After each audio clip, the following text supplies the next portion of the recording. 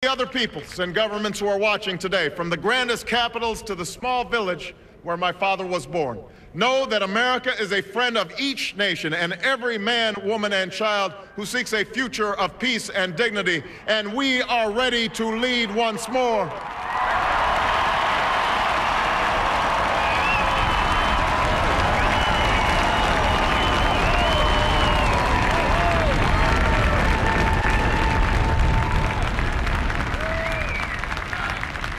Recall that earlier generations faced down fascism and communism not just with missiles and tanks, but with the sturdy alliances and enduring convictions. They understood that our power alone cannot protect us, nor does it entitle us to do as we please. Instead, they knew that our power grows through its prudent use. Our security emanates from the justness of our cause, the force of our example, the tempering qualities of humility and restraint. We are the keepers of this legacy. Guided by these principles once more, we can meet those new threats that demand even greater effort, even greater cooperation and understanding between nations. We will begin to responsibly leave Iraq to its people and forge a hard-earned peace in Afghanistan. With old friends and former foes, we will work tirelessly to lessen the nuclear threat and roll back the specter of a warming planet.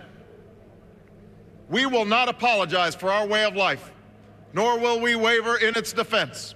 And for those who seek to advance their aims by inducing terror and slaughtering innocents, we say to you now that our spirit is stronger and cannot be broken. You cannot outlast us, and we will defeat you.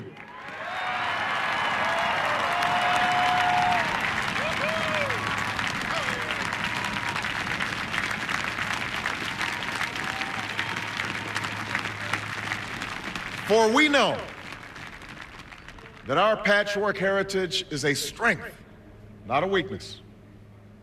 We are a nation of Christians and Muslims, Jews and Hindus, and non-believers.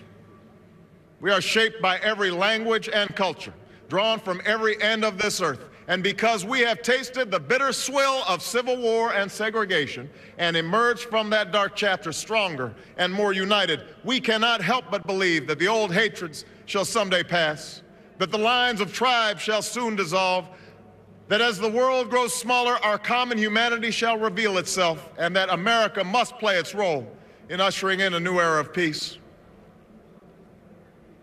To the Muslim world, we seek a new way forward based on mutual interest and mutual respect. To those leaders around the globe who seek to sow conflict or blame their society's ills on the West, know that your people will judge you on what you can build, not what you destroy.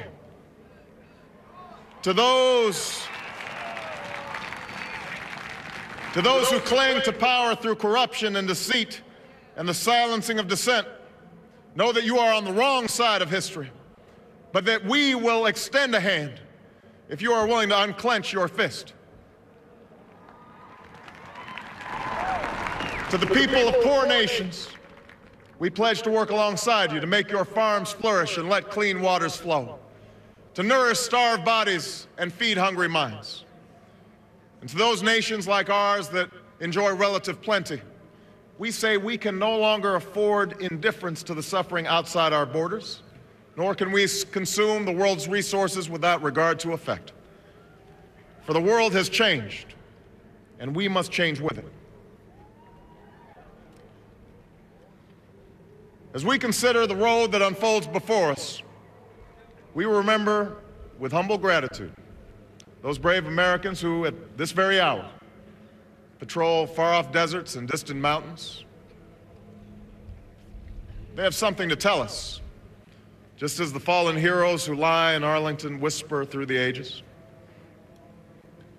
We honor them not only because they are the guardians of our liberty, but because they embody the spirit of service, a willingness to find meaning in something greater than themselves. And yet, at this moment, a moment that will define a generation, it is precisely this spirit that must inhabit us all. For as much as government can do and must do, it is ultimately the faith and determination of the American people upon which this nation relies.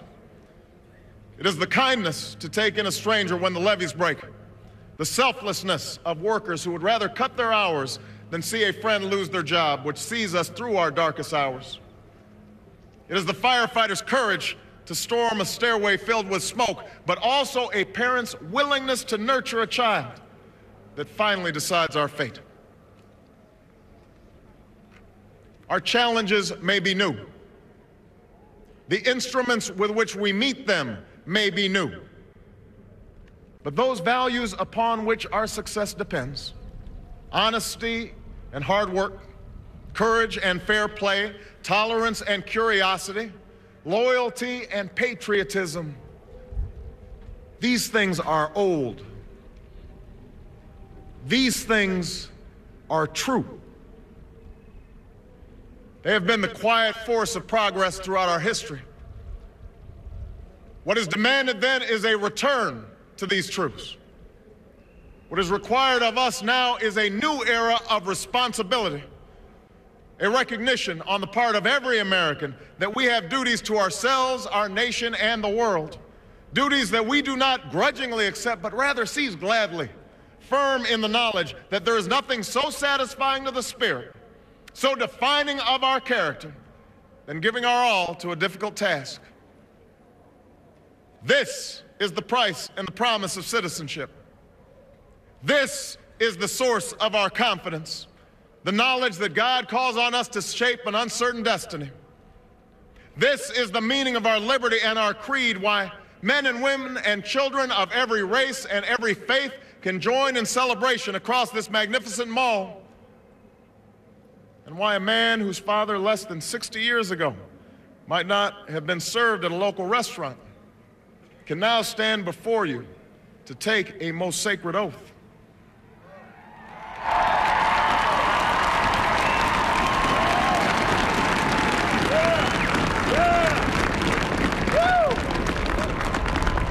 So let us mark this day with remembrance of who we are and how far we have traveled. In the year of America's birth, in the coldest of months, a small band of patriots huddled by dying campfires on the shores of an icy river. The capital was abandoned. The enemy was advancing. The snow was stained with blood. At a moment when the outcome of our revolution was most in doubt, the father of our nation ordered these words be read to the people. Let it be told to the future world that in the depth of winter, when nothing but hope and virtue could survive, that the city and the country, alarmed at one common danger, came forth to meet it. America, in the face of our common dangers, in this winter of our hardship, let us remember these timeless words. With hope and virtue, let us brave once more the icy currents and endure what storms may come. Let it be said by our children's children that when we were tested, we refused to let this journey end, that we did not turn back nor did we falter. And with eyes fixed on the horizon and God's grace upon us, we carried forth that great gift of freedom and delivered it safely to future generations. Thank you. God bless you. And God bless the United States of America. President Barack Obama, now the country's 44th president, his inaugural address, quoting Abraham Lincoln at the end, repudiating the Bush foreign policy doctrine in the middle, and setting America on what he hopes will be a new era of responsibility, a new course. He spoke in that speech of the importance of the spirit of public service, what he referred to as the price of citizenship. President Obama clearly calling on the country to help him dig America out of the crisis that it faces, both in terms of economic policy, domestic policy, and foreign policy. That is a speech, the content of which will be hotly debated by political analysts as soon as this inauguration ceremony comes to an end. An embrace there for President Bush, despite